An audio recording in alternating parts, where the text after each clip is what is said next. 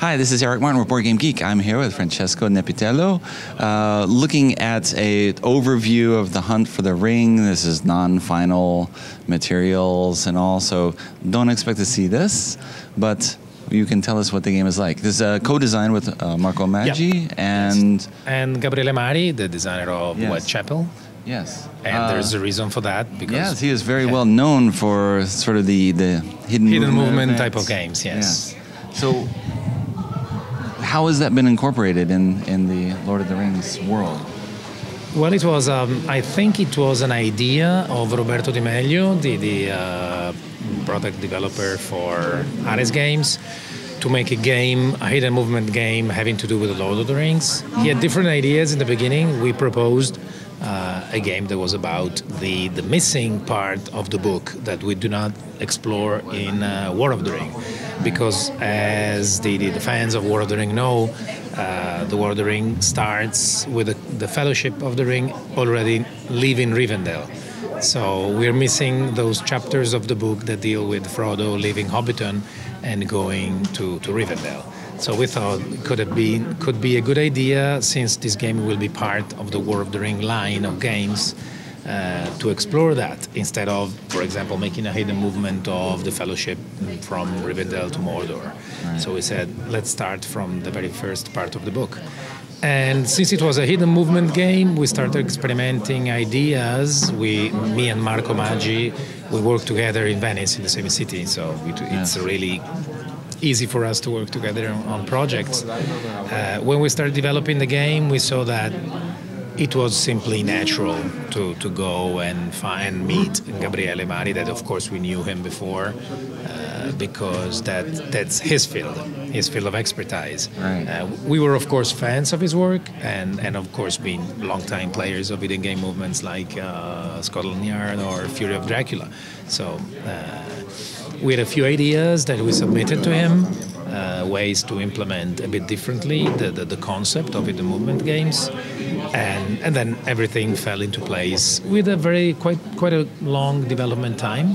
Okay. Because as you probably can imagine, hidden movement games require a lot of playtesting, right. Especially because the level of expertise of the players have a deep impact on how the game works. And as I can imagine, it must be very difficult because, of course, you don't have the same experience of the game. So you in one role is not the same in the other role. Different. Yes.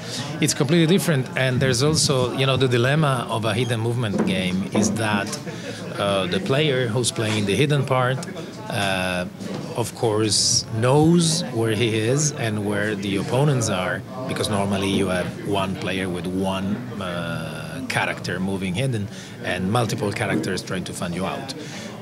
So you are the only one who knows exactly that you're in danger or not, right. Where the other players might simply be completely in the dark and think you're lost to them, where you are really close to them. And that's a thrill that we had to preserve in the design.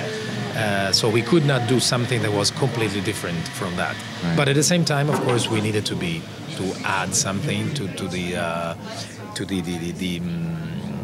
series genre. Of games, yes. to the genre, and of course to make it really close to the theme of the Lord of the Rings. I think we really achieved that with a few things. One of the things is that the game is played in two parts that are very distinctive, very different, because one part is the one that you can see the mock-up of the map for. Is the trip of Frodo from around the area of Hobbiton to Bree, to the village of Bree. And the second part deals with the voyage of Frodo when he gets guided by Strider from Bree to Rivendell.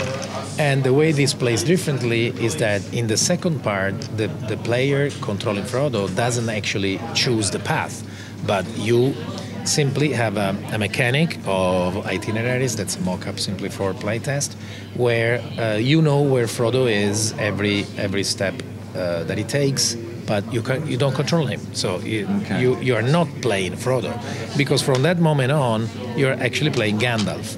You're playing Gandalf, who's who's again is moving hidden, and your goal in the second part of the game is to confuse the Nazgul about the position of Frodo, either by probably moving closely to where he is, because the way the Nazgul perceive the presence of Frodo is the same they can perceive the presence of Gandalf, so it's a kind of a decoy. You can act as decoy. But you can't tell Frodo that he's moving towards danger because he moves automatically. So, for example, in that case, you can choose to reveal Gandalf and try to scare the Nazgul away, and then become hidden again and start again the cycle of trying to decoy the. So the two parts of the game completely play differently, and that was, I think, the best achievement that we could do, because they feel like two different games. And in fact, I was going to ask, are they actually two different games? I mean, you play each one independently, or you have to... The idea is that you can play the two back-to-back, and throughout the most part of the playtest, we actually play the game back-to-back, but we are really aiming, and we will push also from the way we will present the game, to play the game in two different parts, in two different evenings. Because if you play it back to back, it's going to be probably a 2 hours and a half, 3 hours affair. Right. And we think that the game, also for the thrill and the feeling that it creates, it's better suited for 1 hour and a half. You can't keep up the tension for 3 hours without it feeling a bit too much. Okay. So when you play 1 hour and a half, it's perfect. So we developed an idea, a way of recording what happened in the first part of the game to the second, that it ties very well with the theme of the book, because if you remember, in the books, Frodo eventually finds a letter that Gandalf left him, because they don't meet in Bree, but he finds a letter that he left to Barneyman Butterbur, the owner of the Prancing Pony. And in the game, you put all the material that is connected to part one into an envelope, and then you open it the next evening that you're going to play the second part. Okay. So we feel that that's the way it should be played. Eventually, also because that if the game goes well on the market, we might have more chapters after that. So you can play the game in different. I'm not going to say that it's a sort of a legacy thing, because it's not. But the idea that you could play, a story. Yeah, and it tells a story. So you could play 4 games in a row with different things. If for the moment it's going to be 2 evenings, 2 distinct evenings of gameplay with different feels, different things that go on, instead of repeating from one board to the other. Okay. All right.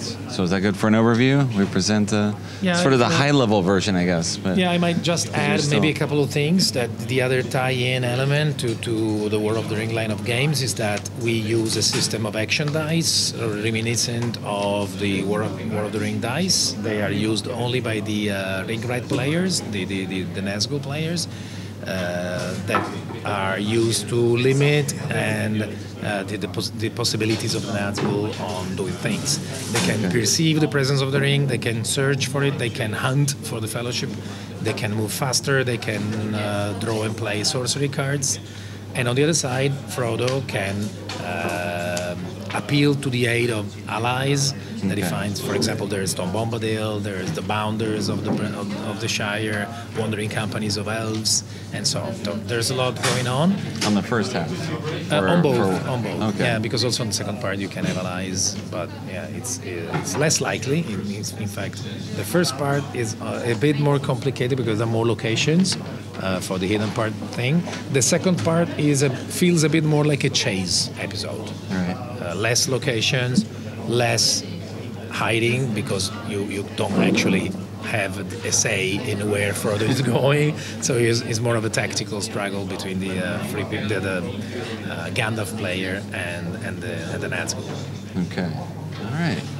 Well, thank you very much. It was interesting just to see this. I guess there's so many different ways that you can approach the subject matter and figure out what you want to do. And the same also, I think, type of game. Yes. Because we'll see, you eventually will see how the hidden movement also is played out in the game. That is, of course, similar to, but not the same as in Whitechapel or Fury of Dracula and so on. Nice. Okay. Well, thank you very much for the overview. Thank you. Thank you. Hunt for the ring.